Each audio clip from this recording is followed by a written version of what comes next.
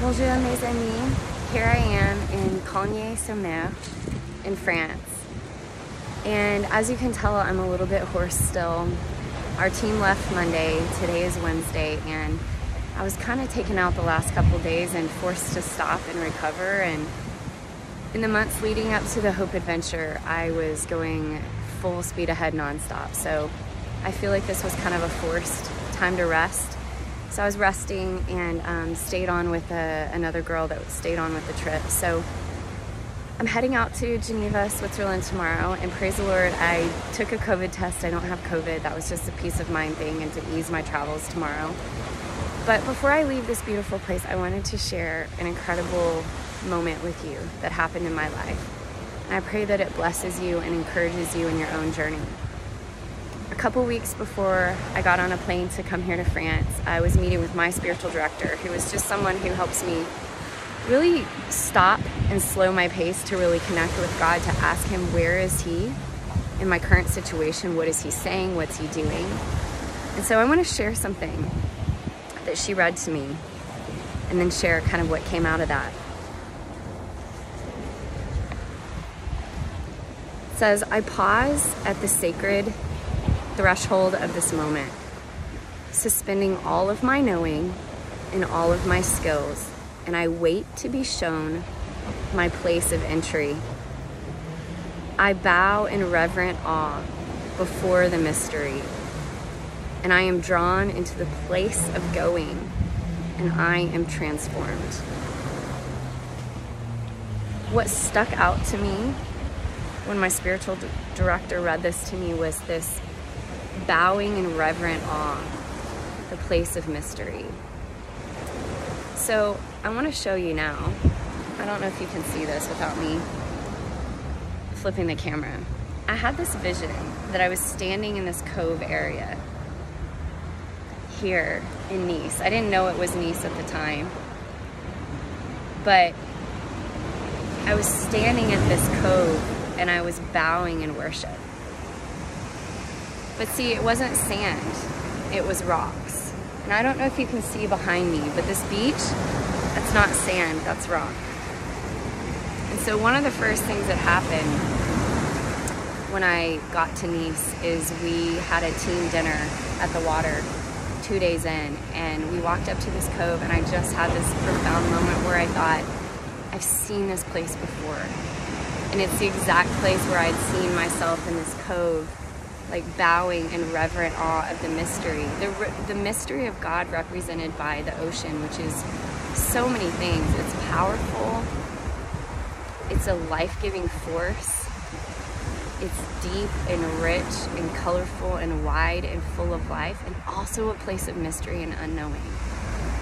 And so I saw myself in this vision during this prayer time as I was reflecting on this thing that I just read with you.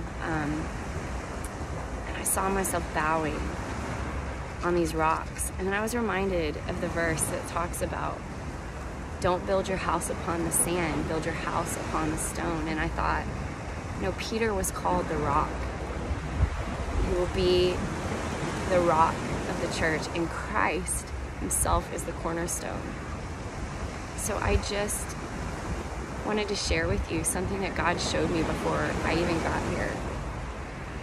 This beautiful posture of bowing before the mystery of God. And here's the thing, I've been on this trip in France. This is an amazing, amazing team of mostly Americans. It was an incredible week of serving just by being there for the one. I had a really powerful encounter where I had an hour-long conversation, half in English, half in French, about deep, deep spiritual things with the transgender male-female who was probably in his or her 50s. We just talked about the world and we talked about Jesus, and I was able to just bless and encourage Laurence and just call out the good of God that I see in him or her. I was able to pray over this person. And the whole time I was speaking in dialogue, learning with the posture of learning and seeing as God sees, I just was reminded that this project is for the one. I don't know who the ones are.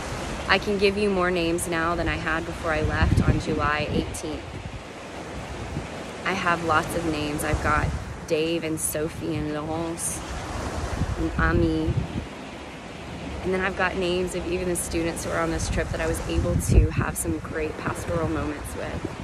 So I just wanted to give you a quick update before I leave this beautiful place, and you can see this water behind me.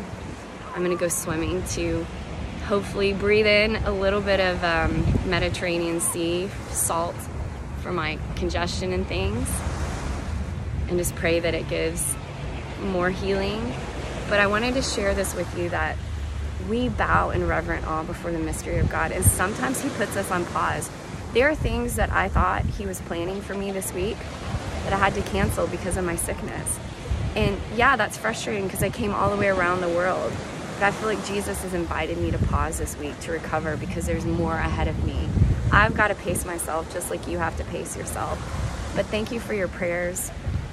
And I just want to be encouraging you that we bow at the mystery of God. He knows He has a plan. He has a greater vision for our lives than we could ever have. So lean into Him, and when things don't go your way, or when you're sick, or when you feel like everything's going sideways, trust that He knows, and be asking Him, God, what's your invitation here? Jesus, what is the invitation in this place to follow you? Because despite a little bit of frustration and not feeling well, and because of that, not being able to do this refugee project I thought I was going to be working in, and doing some spiritual direction with some of the staff that I've met around here, I trust God has a way. He has a better way. So I just wanted to encourage you, and I will post the picture of the picture that I took that was at the beach that represented what God had showed me previously before I came here. And it was just, He showed me in the supernatural what's real in the physical. And that's another reminder. Things happen first in the spirit, and then they come to fruition in the physical. So be blessed. Thank you for being patient with me as I've been so busy and not even had time to update you, and then was sick and was not feeling up to it. So thanks for your grace and your patience. I wish you were all here with me, and many blessings here from Bethany, starting in France with the Hope Adventure.